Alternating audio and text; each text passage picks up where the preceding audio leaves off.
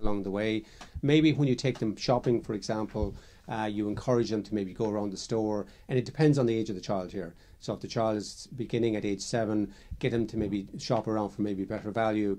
So partly it's saving, partly to develop a relationship with money, and part of that will be very easy. A lot of adults now will use Talking Sense with Ollie, the money magazine, and that will highlight certain aspects of where money comes from, how to save better, and it's also to get the child to maybe develop a sense of patience when it comes to money, because often they may want to spend it all very, very quickly. So you're encouraging them to develop good habits, a little bit of patience, and also maybe to shop a little bit smarter. So it's an all-encompassing process. Okay, so the next question is, I'm a student who commutes to Dublin from Carlow by car for college. Are there any concessions or schemes to help with travel costs that you can recommend? Yeah, difficult question. Not for car driving, not that I'm aware of. And I just talked to my nephew who also commutes down the country to and from college, and he's not aware of it. But the first thing I would say is driving by car at that age is going to be extremely expensive. The other side of it, I just had a look at Bus Éireann and Irish Rail websites. They both serve Carlow, so it depends on what part of Carlow you're in, but you can certainly get a lot of discounts between 10 and 20% on the student travel amounts. And then with student cards, there's a whole pile of different concessions out there, so it depends on where you're going to college. For example, I know a couple of years ago, I actually did some studies in one of the third level institutions. I actually had a student card at the time, and I used it all of the time.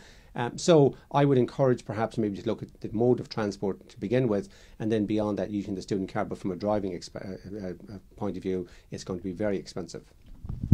Okay, so our 15-year-old daughter wants an ATM card. I currently manage her saving account, and she's making some money from babysitting. Should I open a current account for her? Yeah, what I would say on the current account, just be very careful on that one. Yes, absolutely. What we're trying to do is get children to begin to become more aware of using debit cards, and this is where it's going.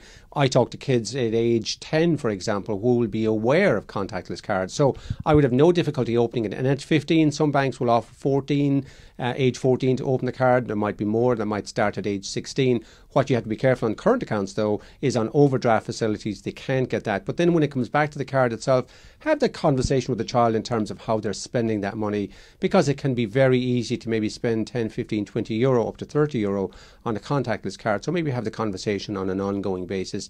This is a conversation that most parents would want to have with their children anyway. Okay, so how do I ensure my 3 children can inherit our estate when we pass away with the least amount of tax implications? Yeah, difficult question, because if they're quite young at the moment, the first thing I would say to any parent is that they need to make sure that they've got a will, number one. So the inheritance amounts right now have just moved from 320,000 for a child up to 335,000. They're in the process of moving based on the last budget. First thing is have a will, and on that will you need to be very careful in terms of who the beneficiaries are, and to make sure the will is clearly witnessed so there's no issues down the line. And those are the biggest complications we come across, where what we call the estate is contested. So provided that's done properly, I think you should be fine. But it's a long ways away. If the children are quite young at this stage, we've got a long way to go before that date comes to pass. Okay, so the next question, the listener wants to know, when is it okay to ask your adult children to pay some money up at home? My son is earning around €200 a week and he's just spending it on himself. He says his friends don't have to pay anything, so why should he? Yeah, difficult question, because it depends on the relationship between the parents and the children. So in some families, for example, that conversation can happen very, very quickly. So the parents may say to them, look, you make a contribution maybe towards some electricity, keep it quite low, you're not charging the full rent. And so maybe it's 10% contribution. Typically what we tend to look at is maybe people saving roughly 20% of what's coming in. So I would say if they're spending all of the money, what you're trying to force them then into is maybe developing a habit where they're not spending it all. Maybe you're putting the money into an electricity fund. Maybe you're saving that for them. But I think that conversation certainly needs to happen, that if you think that there's no savings happening, and if the child is maybe older, maybe they're late teens, or maybe even early 20s in some cases, maybe they're going to college, it depends on the age of the child.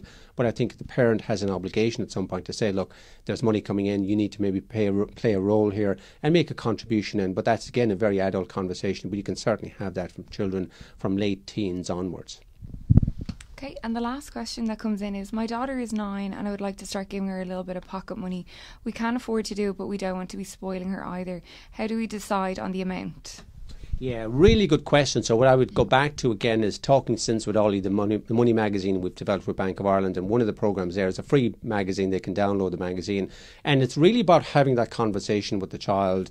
So along the way, what you're looking to do is maybe to get them be more aware of where money comes from, become more aware in terms of savings habits and so forth. So it's really about starting the conversation. The challenge often for parents is they don't fully understand how to begin the conversation and why they want to do it. So you're really looking to maybe impart good behaviour with the child, and very often the children are often very willing to listen as well, and maybe take up the advice of the parent, and where they don't, that may be a different issue, but generally the vast majority of cases is how you start the conversation. Talking Sense goes through all of that in a very simple basis, and it begins for children aged 7 right up to the age of 12. Just say thank you, that's fine. That's it. Thank you very much.